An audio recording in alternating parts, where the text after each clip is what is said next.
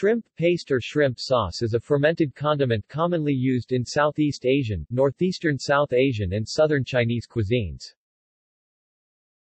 It is primarily made from finely crushed shrimp or krill mixed with salt, and then fermented for several weeks. Some versions are in its wet form such as those in Vietnam, and other versions are sun-dried and either cut into rectangular blocks or sold in bulk. It is an essential ingredient in many curries and sauces. Shrimp paste can be found in most meals in Indonesia, Laos, Malaysia, Myanmar, Singapore, Thailand, Vietnam and the Philippines. It is often an ingredient in dip for fish or vegetables. History. The tradition to prepare shrimp, fish or seafood through fermentation is widespread in Southeast Asia. It can be found in maritime Southeast Asia, Indonesia, Malaysia, Brunei and the Philippines, to mainland Southeast Asia, Thailand, Myanmar, Cambodia, Laos, and Vietnam, and southern China to a lesser extent. Fermented fish or seafood is an ancient tradition in Southeast Asia. A similar tradition is demonstrated by Cambodian prahak, which is quite similar to the shrimp paste. Nevertheless, the origin of shrimp paste seems to point to maritime Southeast Asia. According to Thai tradition, the origin of kapi, Thai fermented shrimp paste, can be traced to their southern territory. As far back as the 8th century, inhabitants of the coastal cities of Patani and Nakhon Si Thammarat, located in today's southern Thailand but then ruled by the Malay kingdom of Srivijaya, used shrimp paste in their cooking. They shared this practice with people from other coastal nations in Southeast Asia, including regions now known as Indonesia, Malaysia, Myanmar, Cambodia and Vietnam. After King Ramkhamhaeng of Sukhothai occupied Patani in the 14th century, shrimp paste kapi became available in Thai court, although it was reserved mainly for aristocrats. In 1666, kapi was described by a Persian diplomat named Ibn Muhammad Ibrahim, in derogative manner as rotten food unfit for cooking or eating. Kapi is also described by Simone de Laloubert, a French diplomat appointed by King Louis XIV to the royal court of Siam in 1687. In one chapter, concerning the table of the Siamese, he wrote, "Their sauces are plain, a little water with some spices, garlic, chilboules, or some sweet herb, as balm. They do much esteem a liquid sauce, like mustard, which is only corrupted crayfish, because they are ill-salted, they called it capi." In 1707, William Dampier described trasi, or terasi, Indonesian shrimp paste, in his book, A New Voyage Round the World. A composition of a strong odor, but it became a very tasty meal for the indigenous people. Dampier described it further as a mixture of shrimp and small fish made into a kind of soft pickle with salt and water, and then the dough was packed tightly in a clay jar. The pickling process softens the fish and makes it mushy. Then they poured arrack into the jars to preserve them. The mushy fish remains was called trasi. Dampier wrote, "The aroma is very strong. However, after adding a little part of it, the dish's flavor became quite savory." In the 1880s, trasi was described by Anna Forbes during her visit to Ambon. Anna was the wife of British naturalist Henry Ogg Forbes. The couple traveled through the Dutch East Indies in the 1880s. In her journal she describes the culture, customs and tradition of the natives, including their culinary tradition. Because of this foul-smelled ingredient, she accused her cook of trying to poison her and threw away that horrible rotten package. Later she wrote, "Then, I observed each dish of the native or European, those that I have consumed since my arrival in the East contains this, the essence of that rotten stuff that has been used as a spice." Varieties. Shrimp paste may vary in appearance from pale liquid sauces to solid chocolate-colored blocks. Shrimp paste produced in Hong Kong and Vietnam is typically a light pinkish gray, while the type used for Burmese, Lao, Cambodian, Thai and Indonesian cooking is darker brown. While all shrimp paste has a pungent aroma, the scent of higher-grade shrimp paste is generally milder. Markets near villages producing shrimp paste are the best places to obtain the highest quality product. Shrimp paste varies between different Asian cultures and can vary in smell, texture and saltiness. Belacan. Belacan, a Malay variety of shrimp paste, is prepared from small shrimp from the asit species, known as garagao in Malaysia or ribon in Indonesia. In Malaysia, normally the krill are steamed first and after that are mashed into a paste and stored for several months. The fermented shrimp are then prepared, fried and hard-pressed into cakes. William Marsden, an English writer, included the word in his A Dictionary of the Malayan Language. Published in 1812, belacan is used as an ingredient in many dishes. A common preparation is sambal belacan, made by mixing toasted belacan with chili peppers, minced garlic, shallot paste and sugar and then fried. Sometimes it is toasted to bring out the flavor, usually creating a strong, distinctive odor. Terasi.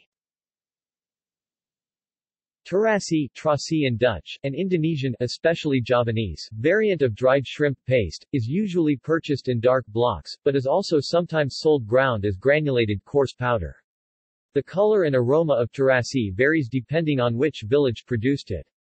The color ranges from a soft purple-reddish hue to darkish brown. In Cirebon, a coastal city in West Java, terasi is made from tiny shrimp asits called ribon, the origin of the city's name. Another kind is petis made from shrimp or tuna mixed with palm sugar.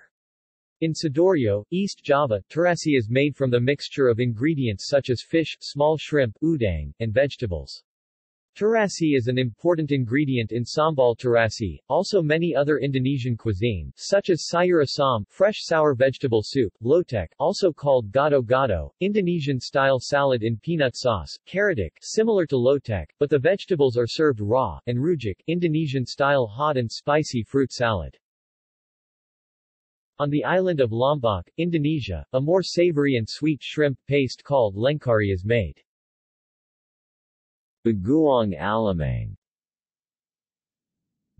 Bagoong alamang, simply bagoong, or janamos, in western Visayas, is Filipino for shrimp paste, made from the same asits shrimp as in Indonesian and Malaysian variants, known in Filipino Tagalog as alamang, and is commonly eaten as a topping on green mangoes or used as a major cooking ingredient. Bagoong paste varies in appearance, flavor, and spiciness depending on the type. Pink and salty bagoong alamang is marketed as fresh and is essentially the shrimp salt mixture left to marinate for a few days. This bagoong is rarely used in this form, save as a topping for unripe mangoes. The paste is customarily sautéed with various condiments, and its flavor can range from salty to spicy sweet. The color of the sauce will also vary with the cooking time and the ingredients used in the sautéing. Singkalak is the Malaysian version of fresh bagoong alamang. Unlike in other parts of Southeast Asia and in western Visayas, where the shrimp is fermented beyond recognition or ground to a smooth consistency, the shrimp in bagoong alamang, in many parts of the Philippines, is readily identifiable, and the sauce itself has a chunky consistency. A small amount of cooked or sautéed bagoong is served on the side of a popular dish called kare-kare, an oxtail stew made with peanuts. It is also used as the key flavoring ingredient of a sautéed pork dish, known as binagungan, lit. The to which bagoong is applied. The word bagoong, however, is also connoted with the bonnet mouth and anchovy fish version, bagoong terong. Kapi. In Thailand, shrimp paste kapi IPA kapi, is an essential ingredient in many types of nam phrik, spicy dips or sauces, and in all Thai curry pastes, such as the paste used in kang som. Very popular in Thailand is nam phrik kapi, a spicy condiment made with fresh shrimp paste and most often eaten together with fried pla2 short mackerel, and fried, steamed or raw vegetables. In southern Thailand there are three types of shrimp paste, one made only from shrimp, one containing a mixture of shrimp and fish ingredients, and another paste that is sweet. Nam Prik Meng Daa is available in Hat Yai and saddle markets. Meng is a night-flying bug and its body fluids are pressed and mixed with kapi, quite sweet. Nam Prik Makam is kapi, mixed with tamarind, more sour. Mam Tom.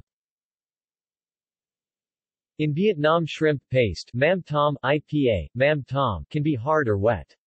It is usually mixed with sugar, kumquat and chili when used as a dipping sauce. Vietnamese people often use mam tom as a dipping sauce for boiled meat, fried tofu, dog meat, fried fish or for seasoning some soup dishes. Napi Yay.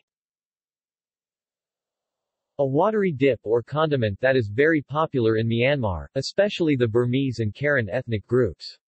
The napi, either fish or shrimp, but mostly whole fish napi is boiled with onions, tomato, garlic, pepper and other spices. The result is a greenish-gray broth-like sauce, which makes its way to every Burmese dining table. Fresh, raw or blanched vegetables and fruits such as mint, cabbage, tomatoes, green mangoes, green apples, olives, chili, onions and garlic are dipped into the napi yay and eaten.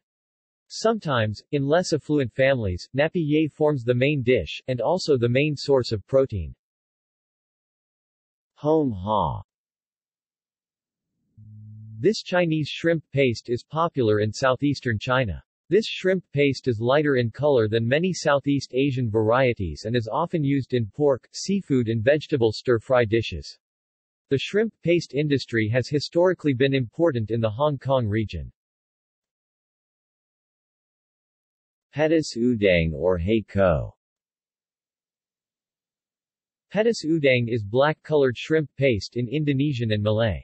It is called hei ko in the Hokkien dialect, which means prawn paste. Petis udang is a version of shrimp prawn paste used in Indonesia, Malaysia and Singapore. In Indonesia it is particularly popular in East Java. This thick black paste has a molasses-like consistency instead of the hard brick-like appearance of belacan. It also tastes sweeter because of the added sugar. It is used to flavor common local street foods like Popaya spring rolls, Assam laksa, Chichung fan rice rolls and rojak salads, such as rujak singgor and rujak petis. In Indonesia, major producer of petis are home industries in Sidoarjo, Pasuruan and Gresik area in East Java. Galmbo. Galmbo is a dried shrimp paste used in Goa, India, particularly in the spicy sauce balchow. Seidel. In the Chittagong Hill Tracts, Bangladesh, shrimp paste is called seidel or napi by the indigenous Juma people. They use it to make vegetable food, such as bamboo shoots curry. This bamboo shoot curry is a traditional food of the indigenous Juma people. They eat it in this way. First bamboo shoots are collected from the bamboo forest, then defoliated and boiled in water. Then boiling water is mixed with the shrimp paste. Some chili, garlic paste, salt, and flour are added to the shrimp paste mixed with water. The mixture is heated and, after a few minutes, put on the boiled bamboo shoots on the mixture while still heating. After some minutes, the food is ready to serve. Industry.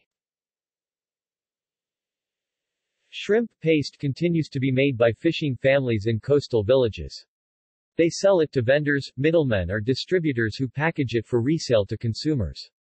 Shrimp paste is often known for the region it comes from since production techniques and quality vary from village to village. Some coastal regions in Indonesia such as Baganziapiapi in Riau, Indramayu and Cirebon in West Java, and Sidoarjo in East Java, as well as villages such as Pulau Betong in Malaysia or Mawan Island in Hong Kong and in Lingayen Gulf, Pangasinan in the Philippines are well known for producing very fine quality shrimp paste. Preparation. Preparation techniques can vary greatly, however, the following procedure is most common in China, and much of Southeast Asia. After being caught, small shrimp are unloaded, rinsed and drained before being dried. Drying can be done on plastic mats on the ground in the sun, on metal beds on low stilts, or using other methods. After several days, the shrimp salt mixture will darken and turn into a thick pulp. If the shrimp used to produce the paste were small, it is ready to be served as soon as the individual shrimp have broken down beyond recognition. If the shrimp are larger, fermentation will take longer and the pulp will be ground to provide a smoother consistency. The fermentation, grinding process is usually repeated several times until the paste fully matures. The paste is then dried and cut into bricks by the villagers to be sold. Dried shrimp paste does not require refrigeration. Availability. Shrimp paste can be found in nations outside Southeast Asia in markets catering to Asian customers. In the Netherlands, Indonesian type of shrimp paste can be found in supermarkets selling Asian foodstuffs such as Trasi Adang from the Konimex brand. In the United States, brands of Thai shrimp paste such as Pantenoracing and Tra Chong can be found. Shrimp pastes from other countries are also available in Asian supermarkets and through mail order. It is also readily available in Suriname due to the high concentration of Javanese inhabitants. In Australia, shrimp paste can be found in most suburbs where Southeast Asian people reside. See also. References. External links. Thai shrimp paste Kasma Loha Unchit in dancing shrimp, favorite Thai recipes for seafood.